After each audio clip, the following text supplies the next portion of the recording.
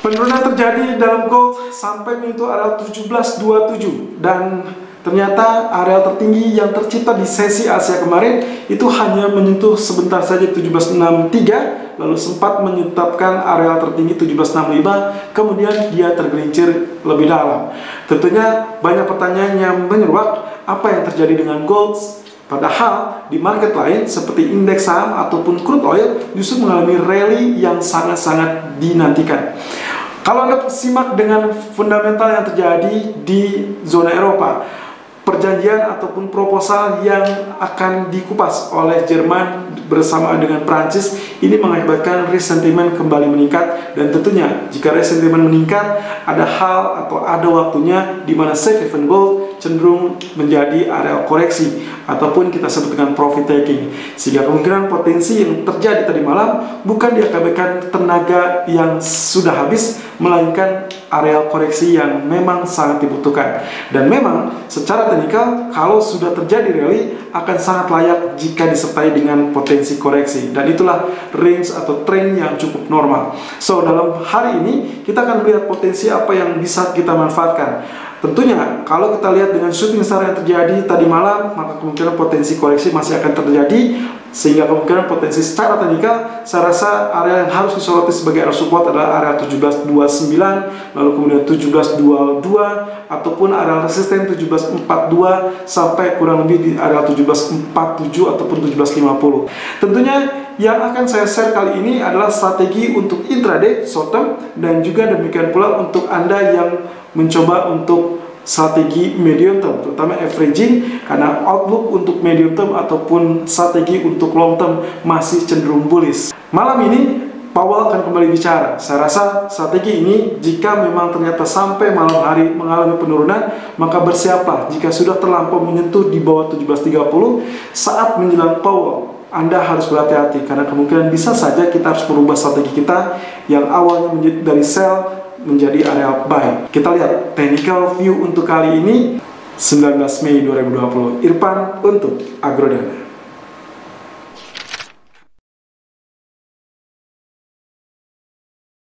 Technical view gold 19 Mei 2020 per jam 12 lewat 1 menit waktu Indonesia bagian Barat. High 1740.10, low 1731.50, dan running price kini bertahan di 1736.10. Oke, akhirnya tergelincir teman-teman. Kemarin ternyata terjadi penurunan yang cukup signifikan, turun sampai area 1727.50 dan ditutup di area 1732.60. Demikian pula dengan yang sempat kita rencanakan 1747, 1751 ternyata ditembus, lalu kemudian hanya sempat spike sementara waktu di sesi Asia 1763, sehingga kita memiliki area tertinggi untuk sementara waktu adalah 1765 ya, 0.00, dan untuk hari ini dibuka di 1732.00, berarti kurang lebih relatif sama dengan apa yang terjadi di era penutupan tadi malam. Tentunya kalau misalkan kita lihat dengan posisi candlestick ini bentuknya seperti jarum, meskipun dengan real body yang terlampau panjang, apakah ini termasuk shooting star atau tidak? Oke, ini kalaupun misalkan kita asumsikan shooting star, sebetulnya yang paling ideal shooting star adalah mirip dengan apa yang terjadi di tanggal 24 Februari yang lalu. Ini bentuk ideal dari shooting star. Sementara ini tidak terlampau ideal, tapi let's say untuk sementara waktu kita asumsikan ini shooting star, sehingga kemungkinan potensi koreksi yang akan terjadi untuk hari ini. Meskipun kalau misalkan secara outlook global, secara fundamental, medium term outlooknya masih cukup bullish, namun dikarenakan beberapa hari terakhir dia sudah mengalami paksaan atau dorongan tenaga yang cukup besar, maka kemungkinan potensi hari ini akan terjadi kembali koreksi. Tapi perhatikan area-area yang akan saya sebutkan, karena kemungkinan bisa saja ini adalah koreksi sementara, karena malam ini kita akan mendapatkan Powell kembali melakukan statement atau testimoni, dan kita belum tahu apa yang akan dikeluarkan lagi untuk hari ini. Jika saja pernyataannya masih tetap retorik, maka kemungkinan potensi tersebut akan mengakibatkan emas masih bisa tergelincir. Tapi kalau misalkan ada sesuatu hal yang baru, terutama jika memang dipertegas kembali dengan paket-paket kebijakan stimulus yang ada, maka kemungkinan potensi reversal bullish akan kembali berjaya untuk mendorong gold hingga menembus areal tertingginya. So, di grafik keempat, kalau kita lihat juga potensi yang kemarin terjadi, demikian pula halnya dengan apa yang terjadi dengan Fibonacci expansion, persis di 1765, lalu kemudian terkoreksi. Kali ini, Fibonacci fan yang sebelumnya sempat kita hapus, ternyata kalau kita gunakan kembali, ini masih berada di area tersebut. Sehingga kemungkinan potensi penurunan ini akan menjadi sangat penentu. Well, of course, dengan demikian saya memiliki dua plan, di mana potensinya sebetulnya kalau kita bicara tentang technical, maka potensi kemungkinan koreksi akan berpotensi lebih dominan atau cenderung dominan untuk terjadi. Sehingga penurunanlah yang akan terjadi untuk hari ini. Tapi jika dengan faktor fundamental, maka strategi berikutnya Anda harus bersiap untuk melakukan switch strategi dari posisi sell menjadi area buy. Kita akan membahas itu, terutama kalau misalkan kita lihat pola penurunan. Sebetulnya kalau misalkan yang paling ideal, area penurunan atau area koreksi atau area sell akan idealnya berada di 1745 ataupun 1746. Tetapi kita tidak bisa mengharapkan areal ideal secara terus-menerus karena kemungkinan bisa saja arealnya hanya mendekati saja. Seperti yang terjadi pagi ini, areal tertinggi hanya bertengger di 1740.10.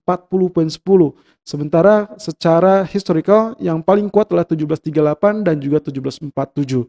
Oleh karenanya saya sempat mengambil areal tengah yaitu di areal 1742 ataupun 1743 untuk potensi kita melakukan areal sell dengan posisi menurut saya wave yang sangat-sangat layak adalah dia akan terjadi kenaikan sampai kurang lebih 1743 ataupun 1745, lalu kemudian tergelincir menguji area support kedua.